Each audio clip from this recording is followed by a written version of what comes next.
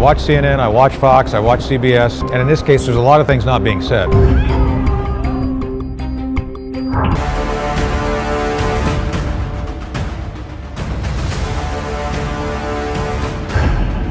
This is just the essential nature of Chinese communism. Chinese communism is evil. Every person it harms is directly attributable to the Chinese Communist Party.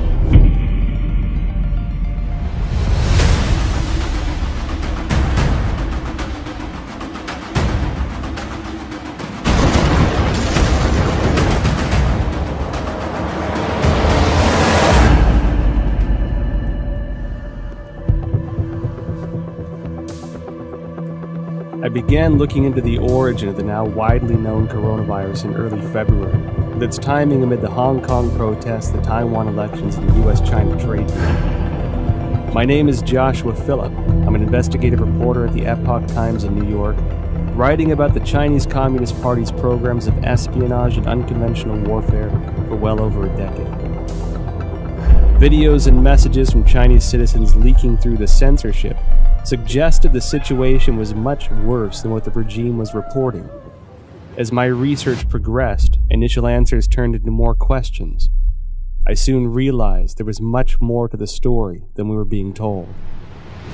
Today, the coronavirus is impacting over 100 countries around the world. Billions of lives are at risk. And from what is said by the Chinese Communist Party, this allegedly started spontaneously in the seafood market in Wuhan, China.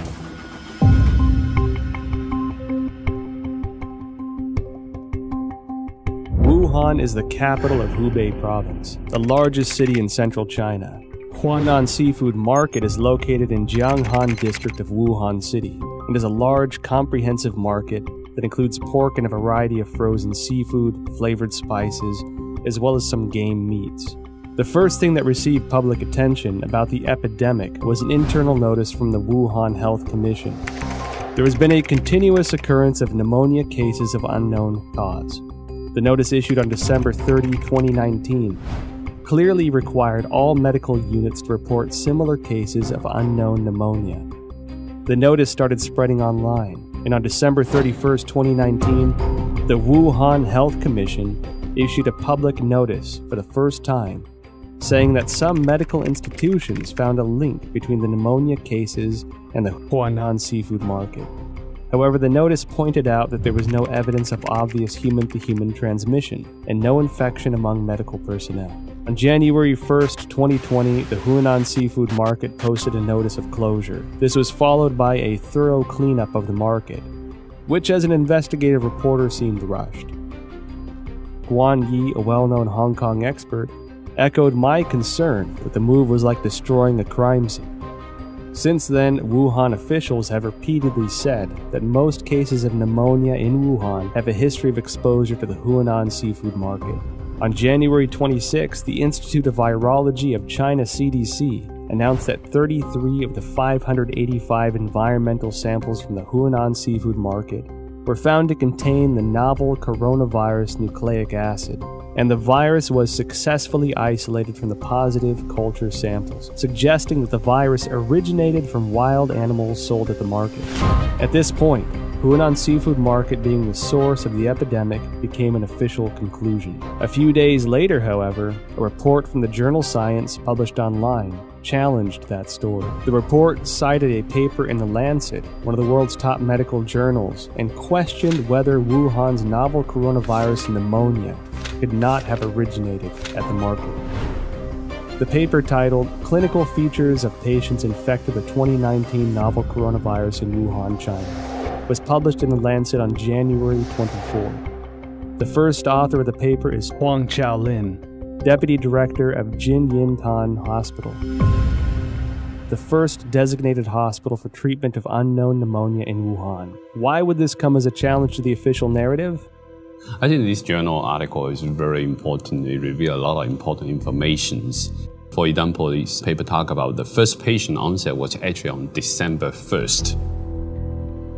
These patients were not related to Huanan Seafood Market. And also no epidemiological association was found between the first patient and subsequent patient. And then also on this paper, it talk about on December 10th, there were 3 more onset cases, 2 of which were not related to Huanan Seafood Market wholesale. Major discovery is that a total of 41 patients were counted in this paper, and 14 of them proved to be unrelated to the seafood market, accounting for more than 1/3.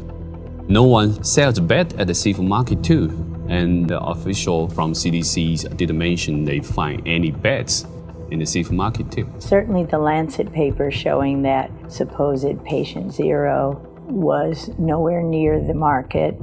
Secondly, that there are no bats in the seafood market or anywhere close. The idea of the spread so fast through a population, just the way it was said through the seafood market, is highly unlikely and improbable. On January 29th, the Lancet republished an analysis of 99 confirmed cases at Jinyintan Hospital, of which 50 had no history of exposure to the seafood market. According to the New England Journal, of the 425 cases confirmed, 45 cases onset before January 1st had no history of exposure to the seafood market. Notably, the authors of the 2 Lancet papers in the New England Journal of Medicine are doctors and medical experts in mainland China. Daniel Lucy, an epidemiologist at the University of Georgetown, said in response to the Lancet paper that if the data were accurate, the first case would have been infected by the virus already in November 2019, because of the incubation period between infection and symptoms. This would mean that the virus was quietly spreading between people in some parts of Wuhan before the cluster of cases with a history of exposure to Huanan Seafood Market began on December 15. The first expert group from the National Health Commission arrived in Wuhan as early as December 31st, 2019. The expert panel established a set of diagnostic criteria after investigating Jinyintan Hospital of Wuhan that stipulated a history of contact with Huanan Seafood Market, the person having a fever, and displaying the whole genome sequence. All 3 standards have to be met to confirm a case. This standard was used until a second group of experts, including Zhang Nanshan, arrived in Wuhan on January 18th and made a revision. Why did the panel impose a history of seafood market exposure as a criteria of diagnosis, knowing that at least 1/3 of the cases were unrelated to the seafood market? They clearly know about 14 patients not related to Huanan Seafood Market at all. That clearly means another source of outbreak. I think somehow this could be a malfeasance or somewhat intentionally cover up some important source of infection. It can go a long way to covering up the actual source by imposing a false place and you're not looking at the actual victims. Then you're only allowed to find your keys under the light post. The numbers that we're getting from China about new infections and deaths are highly suspicious. We know that Beijing, for 6 weeks in December and January, suppressed information of the epidemic. And then when they officially acknowledged it on January 20, they then started a campaign of suppression of information. We know that because the central leading group that was announced on January 26 has a 9-person roster, and it's very heavy with propaganda officials. Indeed, the vice chairman of the group is the Communist Party's propaganda czar. It appears that the party's main goal here is suppression of information, controlling the narrative. That's more important to them than actually ending the epidemic.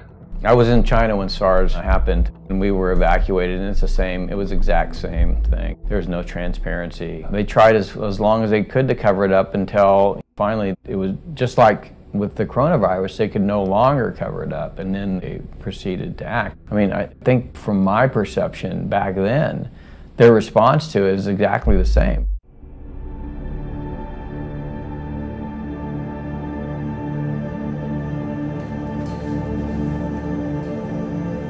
On January 10th, China disclosed the full genome sequence of the Wuhan novel coronavirus, and many of the world's top virologists began analyzing it.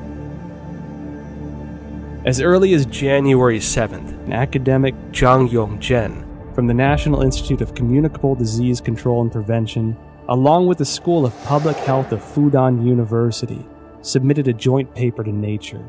The paper was published on February 3rd and pointed out that the Wuhan coronavirus is closely related to CoV-ZC45 and CoV-ZXC21, two viruses sampled from bats in Zhoushan by the People's Liberation Army. The Wuhan coronavirus has an 89.1% nucleotide similarity to the CoV-ZC45 virus and even exhibits 100% amino acid similarity in the NSP7 and E proteins. Shortly after the paper was published, other scientists used BLAST, a program developed by the National Institute of Health and the National Center for Biotechnology Information, to compare the viral sequence based on the data submitted by Chinese authorities on January 12th. The results matched with Zhang's findings. Another scientist, Lu Raojian from the Chinese Center for Disease Control and Prevention, and their team also published a paper in The Lancet on January 30. The paper stated that the Wuhan virus has an 88% similarity to two bat-derived SARS-like coronaviruses collected in Zhoushan, Zhejiang Province of China. The earliest discovery of this bat-derived virus is by an expert from the Research Institute for Medicine of Nanjing Command. A paper published in 2018 states that scientists from this institute detected many SARS-like coronaviruses in bats from Zhoushan City, also known as bat-like coronavirus, Zhoushan virus. In short, scientists found the Wuhan coronavirus, the current pandemic, is highly similar to a bat SARS-like coronavirus previously discovered by the Nanjing Military Research Institute, showing 100% amino acid similarity in NSP7 and envelope protein, the E protein. What does this high similarity reveal? Hard to see a protein is 100% identical when the virus jumps species. And so that was suggesting maybe the virus could be generated with a reverse engineer process. I certainly believe that the 100% amino acid similarity says it can't possibly be a natural mutation.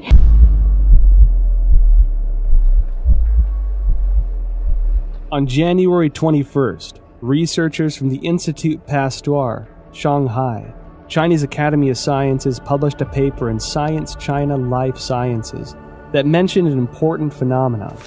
The sequence of a key part of S protein of Wuhan virus has high homology with the SARS virus. What are S proteins? In the well-known coronavirus picture, they are little mushrooms attached to the surface of the virus. These S proteins, also known as spine proteins or spike proteins, are the most important tool for the coronavirus to invade human cells.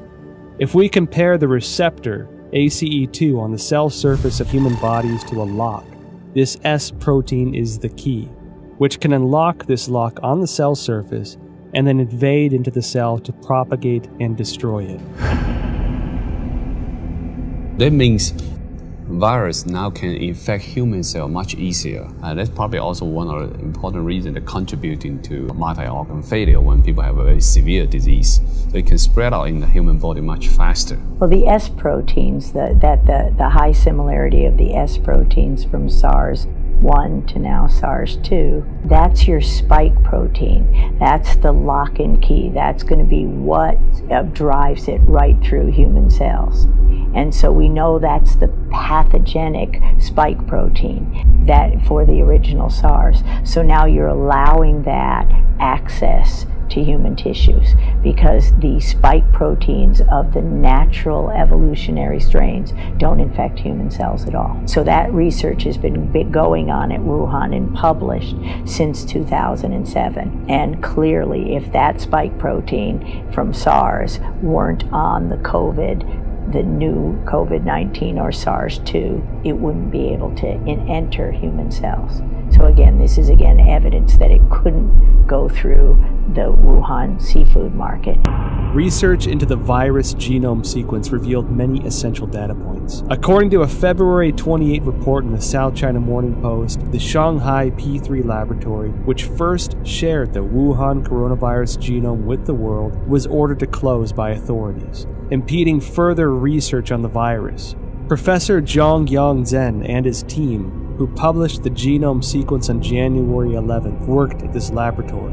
According to a February 26 report on Caixin, Zhongyang Zhen's team isolated and completed the genome sequence of the previously unknown virus on January 5th. On the same day, the Shanghai Public Health Clinical Center reported the discovery to the National Health Commission and recommended prevention measures. No response was received as of January 11th. And it was then that the team decided to publicize the virus genome sequence on virological.org, becoming the first team to do so in the world. Caixin also reported that the Hubei Health Committee already notified genome sequencing organizations on January 1st regarding the cessation of analysis of Wuhan virus samples. Existing virus samples must be destroyed. Information on the samples, related to papers and related data, are all prohibited from release. On January 3rd, China's National Health Commission distributed Notification Letter 2020 No. 3, in which a similar directive was presented. Afterwards, the once active Chinese scientific community suddenly fell into an eerie silence. What was the Chinese Communist Party trying to hide? This is telling us the Chinese government is censoring this information. They do not allow the samples to be sequenced or do not allow the sequence to be published or submitted to the gene bank. Its response to this virus is extremely troubling. It ignored it for 6 weeks. It allowed it to spread around China. It tried to get other countries to not protect themselves. This is dangerous, irresponsible behavior, and it's endangered not only the Chinese people, but people around the world. There is no other way of looking at it. They are responsible for the continuation of this coronavirus. And every time it comes back, because it will come back, because it's going to be with us now permanently, it will come back, and every person that it kills, every person it harms, is directly attributable to the Chinese Communist Party.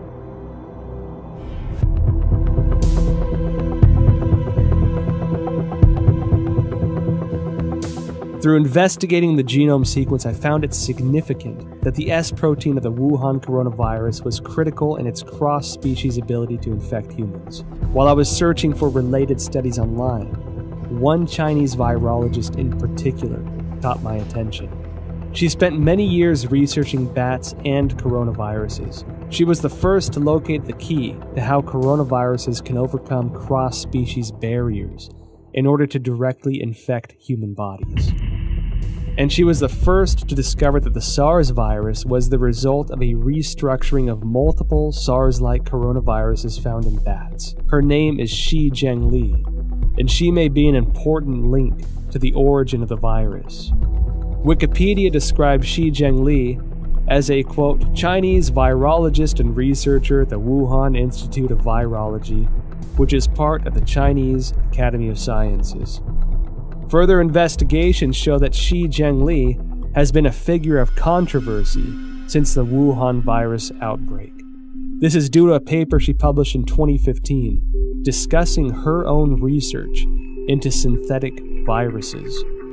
Caixin, a media company with ties to the Chinese Communist Party, interviewed Shi Zhengli in an attempt to refute these rumors. Dr. Zhengli, she is one of the top experts in China studying about coronavirus in Wuhan Institute of Virology. She has so many publications from collecting, identify bad coronavirus from bad caves. Her lab has these capacities and very sophisticated capacity to generate mutations to make it best fit in human expression as well.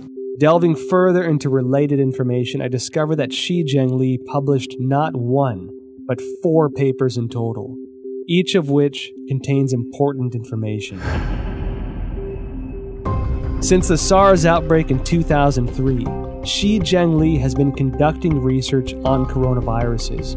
From 2010 onward, the focus of Shi and her team was redirected to identifying the capacity for coronavirus transmission across species, specifically putting the spotlight on the S protein of the coronaviruses. In other words, her team's research in the Wuhan lab has been looking into the part that can make coronaviruses transmittable to humans.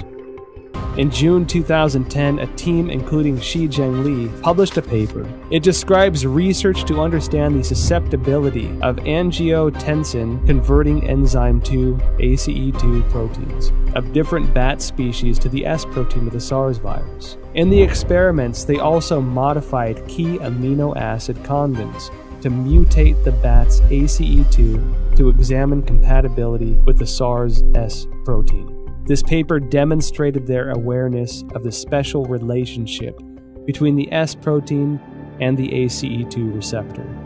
It also signified that Shi had unearthed the passageway for coronaviruses into human bodies.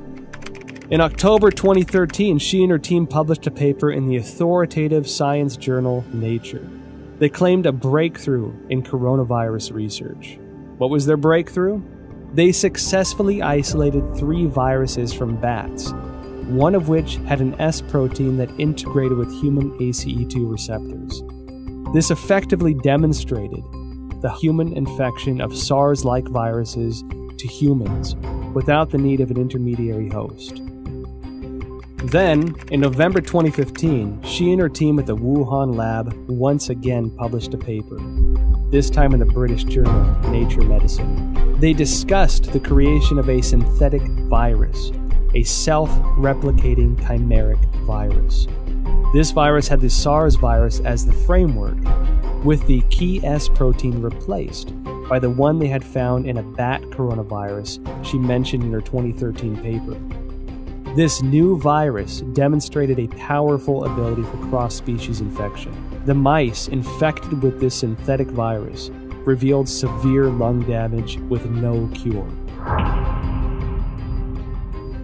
This symbolized that Shi's successful splicing of the SARS virus was a key to open the door to the cross-species transmission. What is startling is that these successful experiments on mice were only the tip of the iceberg. They planned to further experiment on primates. Although Shi Zhengli did not indicate any conclusion from this research, her move to research on primates suggests this was to more closely simulate the infection of humans with this new synthetic virus. This wasn't done without controversy, however. Shi's experiments quickly triggered widespread debates from the academic community. Simon Wayne Hobson of the Pasteur Institute in France expressed deep concerns.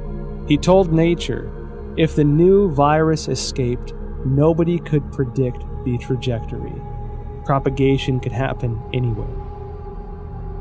His statement is exactly what's happening, that the virus is everywhere. Additional studies very strongly support the idea that this new coronavirus came from a recombination event. However, this did not terminate Shi's research. On November 14, 2018, Shi Zhengli spoke at the School of Life Sciences and Biotechnology at Shanghai Jiaotong University. The topic was bat coronavirus and its cross-species infection.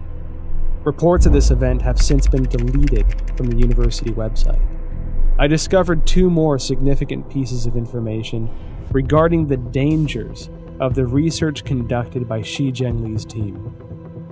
First, on October 16, 2014, the Obama administration, wary of the potential threats to public health from the gain-of-function GOF research into SARS, MERS, or influenza, announced through the National Institute of Health that it was suspending funding into similar research. The funding pause included Shi Zhengli's research project, Genetic Engineering of SARS-like Coronavirus in Bats, a collaborative effort with Dr. Ralph Barrick, a virologist at the University of North Carolina.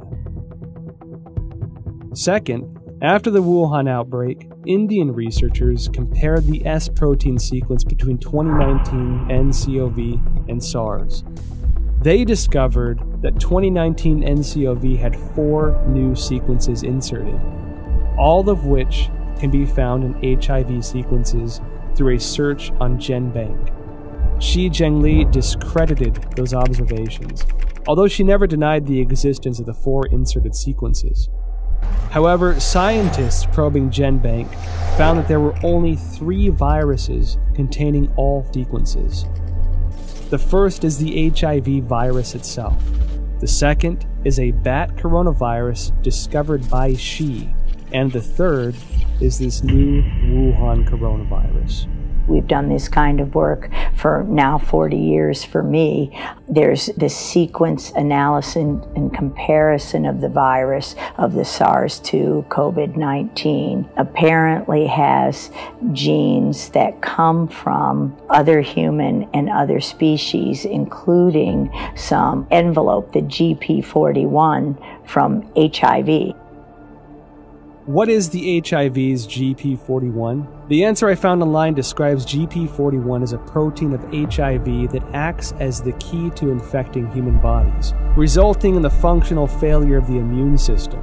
If the discovery by Judy and her colleagues are established, it would mean that the infectious part of the Wuhan virus, the S protein, incorporated the sequence of the HIV key protein. This made me think of the immunodeficiency symptoms in people infected. They were doing research on a human transmittable coronavirus that was actually published in a paper. So this is research that they actually published. They were working on developing a coronavirus for the human host, which, leads you to question, why would you be creating a coronavirus that can infect humans? What would be the purpose of that research? Is it for a weapon? Is it so that you can then create a vaccine that you are the sole recipient of the profits from? The Chinese have full access to our databases. They have full access to all that research that comes out. They have full access to all our universities to train their scientists. And they have full access to our scientists, like was, with the recent indictment of the head of the chemistry department at Harvard. I mean, this is the 1,000 Talents program. Tens of thousands of the world's most brightest people in all of these different areas that are going to China to help them with their programs. And all of these programs, as you know, have a dual use capability. Beijing's attacks on the United States, which have occurred for weeks and weeks, are really worrying. What it shows is that China is desperate, and the United States needs to defend itself because China is propagating this narrative that we spread the coronavirus to China. So the United States needs to just come out with the facts about how China took coronavirus samples from Canada and the United States. They sent them to Wuhan. We don't know exactly what went on in that lab there at the Wuhan Institute of Virology, but it's time for the United States to defend itself.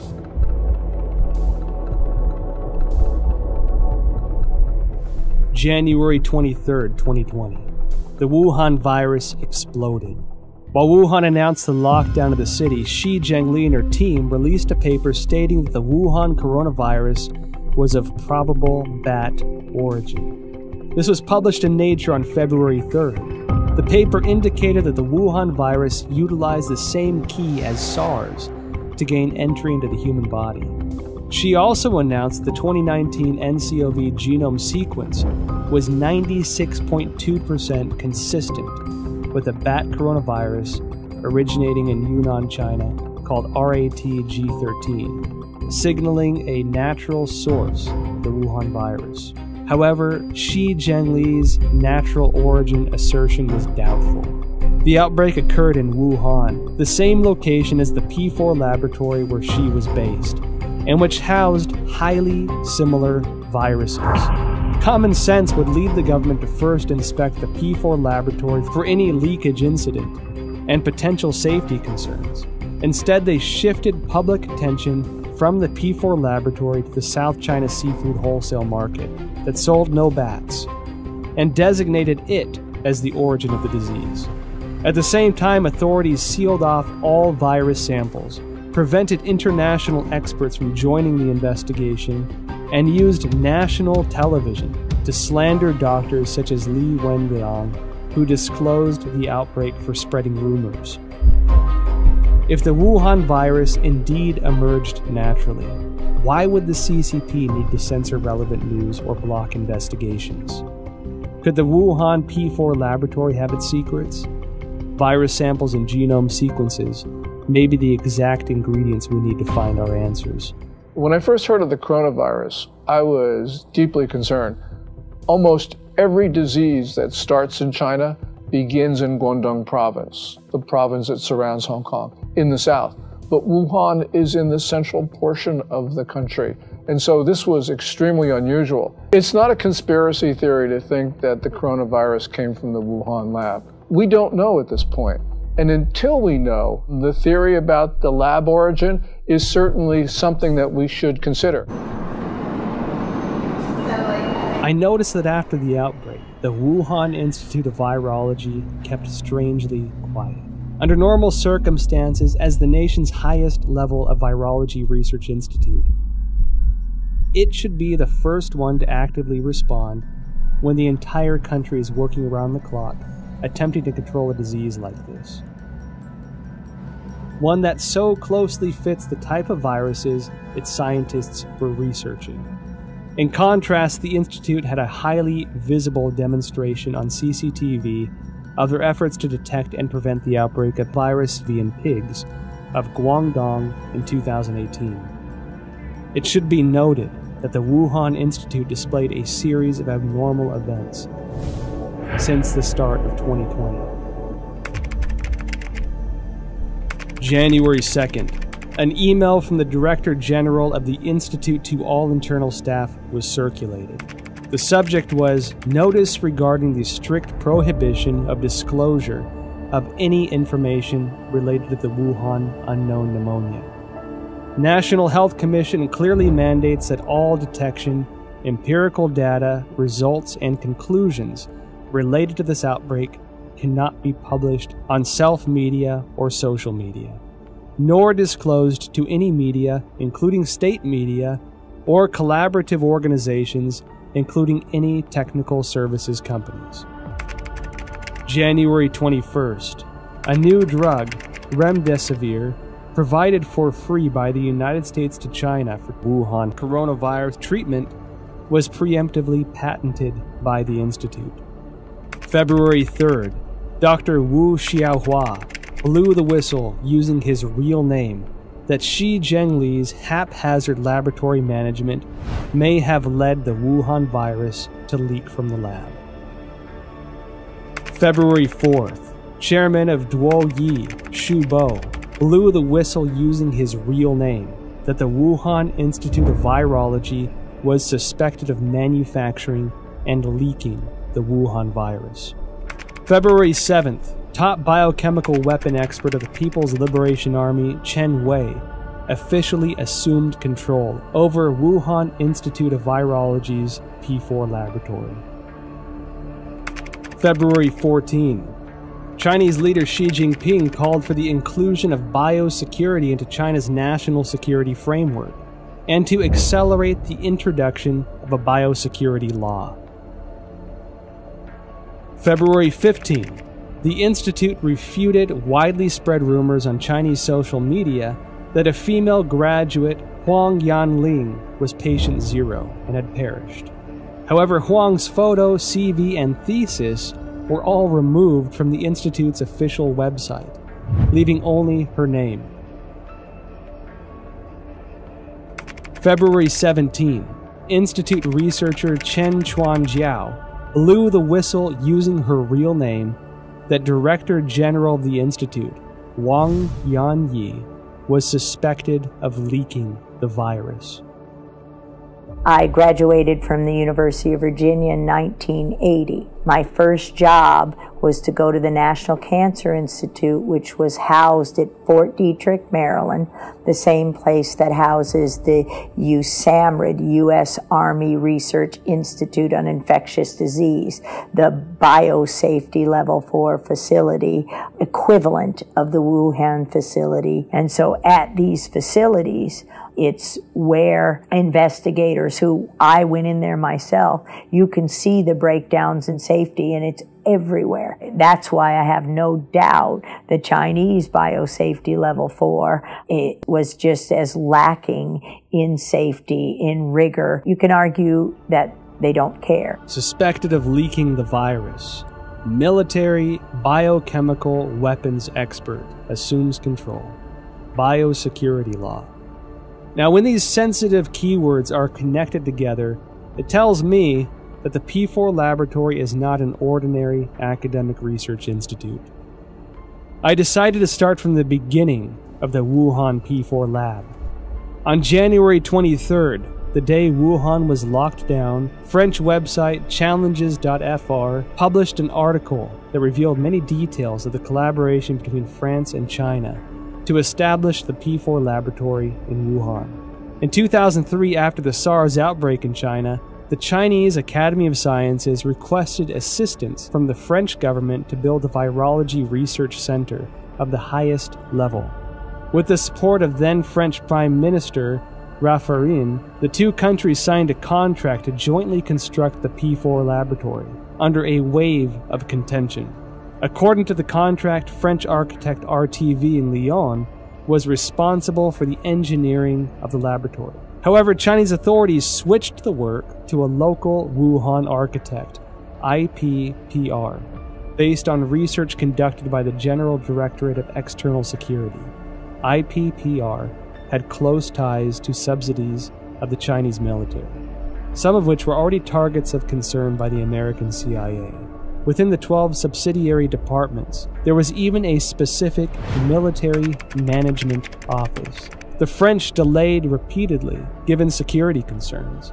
It wasn't until 2017 before the Wuhan P4 laboratory was operational, and French security continued to suspect that the Chinese regime was conducting biochemical weapons experiments.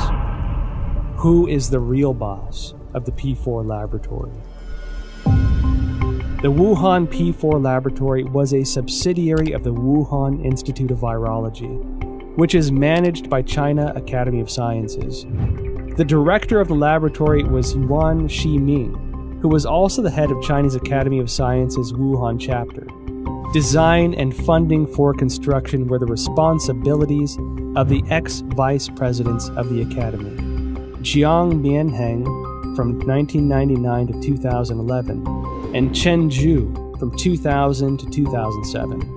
Jiang Mianheng was the eldest son of ex-CCP leader Jiang Zemin. After Jiang Zemin ascended to power after the Tiananmen Square massacre, his son entered the academy and led the Institute of High Technologies Research and Development. Jiang Mianheng created the Shanghai Institute of Life Sciences, and together with China Academy of Sciences, Shanghai colleges and universities, Shanghai hospitals, military hospitals, and research institutions, formed a profit group of life sciences organizations. They controlled China's major life sciences research projects and allocation of massive funding. Jiang Jicheng, son of Jiang Mianheng, is the controlling shareholder of Wuxi AppTech, which in turn is controlling Fosun Pharmaceutical, China's agent for Remdesivir. Effectively, Jiang Jicheng is the kingpin behind the specific medicine for the outbreak. Meanwhile, Chen Zhu is the current president of the Red Cross Society of China, which had faced numerous scandals since the outbreak. In 1999, while Jiang Zemin was in power, the People's Liberation Army published a book, Unrestricted Warfare, in which strategies for a weaker nation to combat a stronger nation are discussed in the context of modern warfare. One of the authors, Qiao Liang, wrote, "After the first Taiwan Strait crisis, we realized that if the Chinese and American military fought head-on, we are at a disadvantage.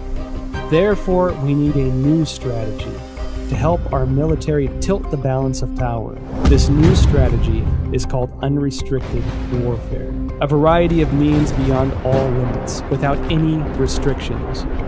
It could be military related, including guerrilla warfare, terrorism, biochemical warfare, or it could be non-military related, such as drug trafficking, poisoning, environmental destruction, and computer virus dissemination.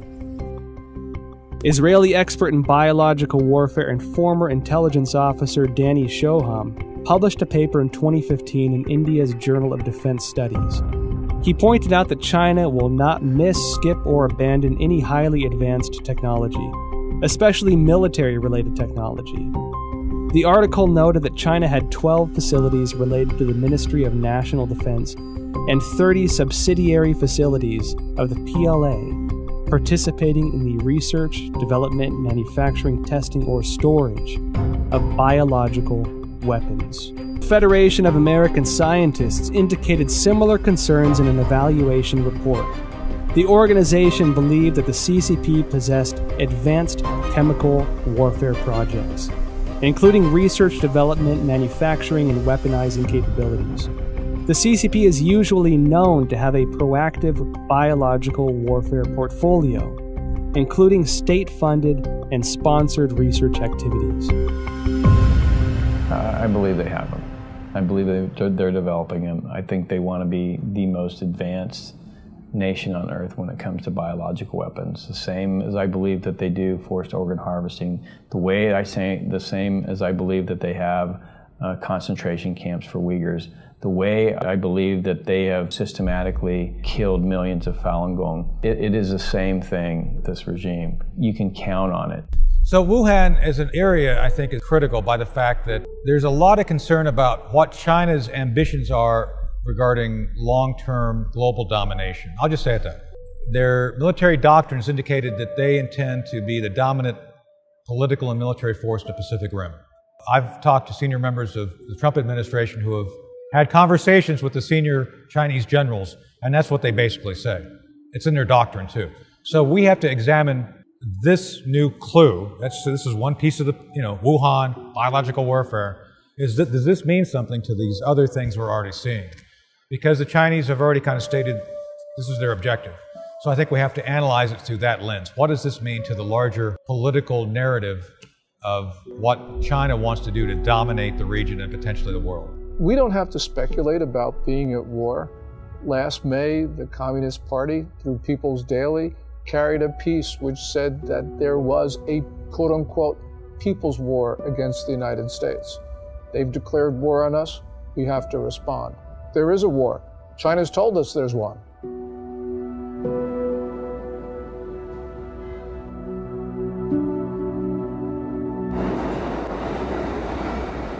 At present, the Wuhan coronavirus pandemic has spread to about 190 countries with no signs of slowing down. The United States announced a state of national emergency. Europe became the new center of the outbreak. The world's largest art museum, the Louvre, and the Eiffel Tower closed to the public. Tragic scenes, previously only found in Hollywood films, are now playing out live on the world stage.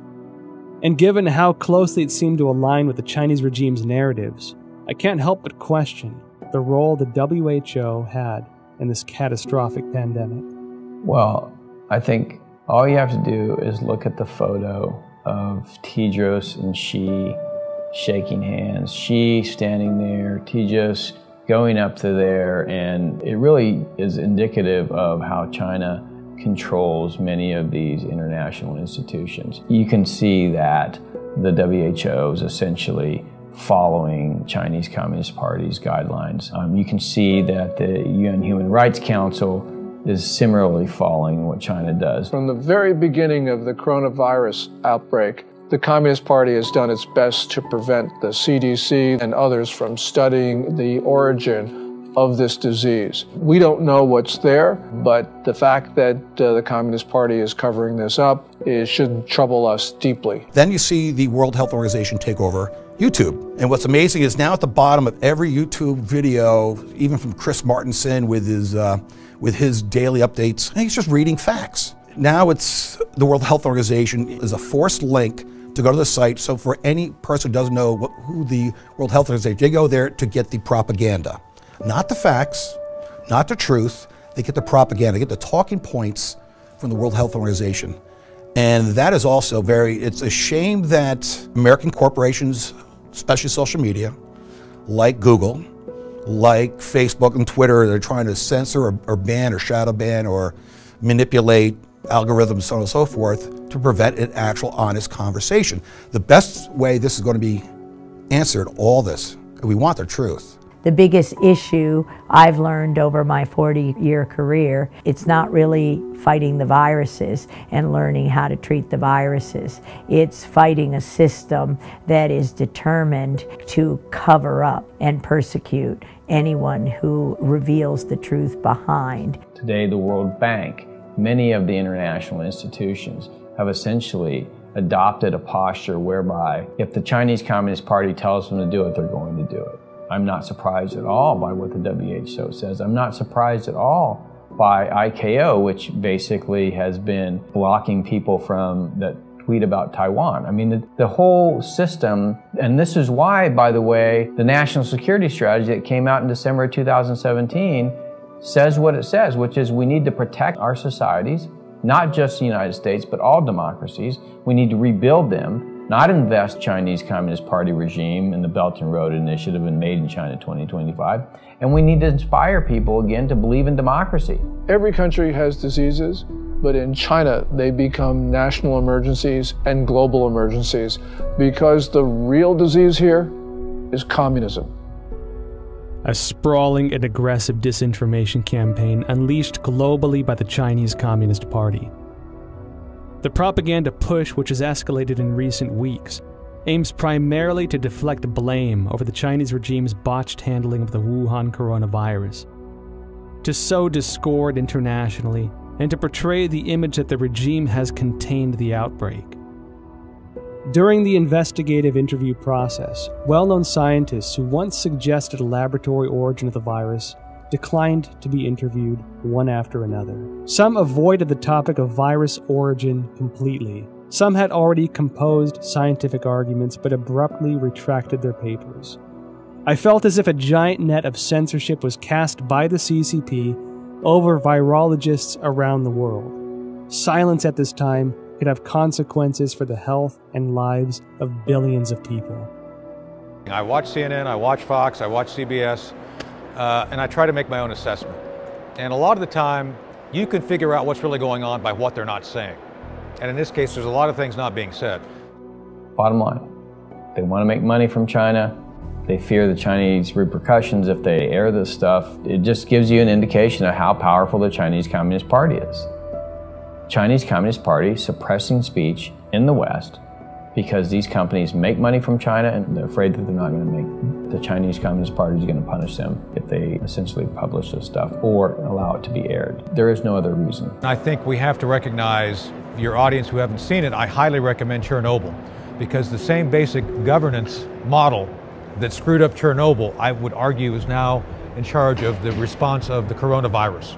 So whatever you saw go wrong in Chernobyl, you could still see that potential here. I'm not saying it's going to be that bad. I'm just saying that the party, the central party, is the thing which they want to protect, their power. And people and nation issues are secondary to the continuation of power. Communist Party is malign and it is grossly irresponsible. It has pressured governments to keep their borders open, and it had to know that that would result in the fast spread of coronavirus to other countries. This is the worst sort of behavior, and the world's got to understand that there will not be peace, there will not be good order and stability in the world as long as the Communist Party rules China. The Wall Street Journal writes a piece that says China is a sick man of Asia. It needs to be corrected. It's not China is a sick man of Asia. It is the Communist Chinese Party that's a sick man of Asia. The Communist Party has policies that people abhor. And it's not just its reaction to the coronavirus. We see this with the suppression of rights, also with holding perhaps 1 million people, maybe even 3 million people in concentration camps. So this is just the essential nature of Chinese communism. Chinese communism is evil. While China pretends to be a responsible member of the international community, in reality, they are doing much to undermine the rule of law and human rights. We at the Epoch Times refer to the Wuhan coronavirus, or COVID-19, as the CCP virus, because the Chinese Communist Party's cover-up and mishandling allowed the virus to spread throughout China and create a global pandemic. On March 24th, Texas lawyer Larry Klayman filed a complaint in Texas federal court seeking at least $20 trillion from the Chinese government.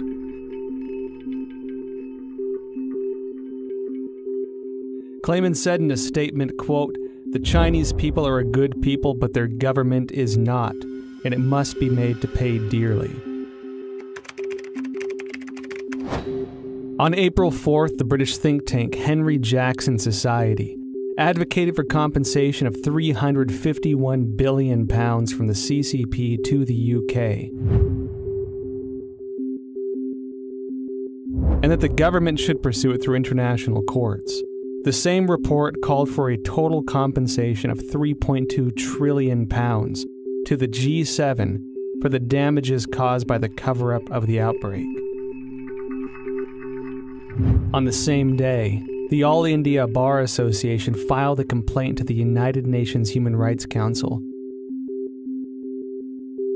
seeking an unspecified amount as reparations from China over the global spread of the coronavirus. Evidently, the CCP violated the international health regulations.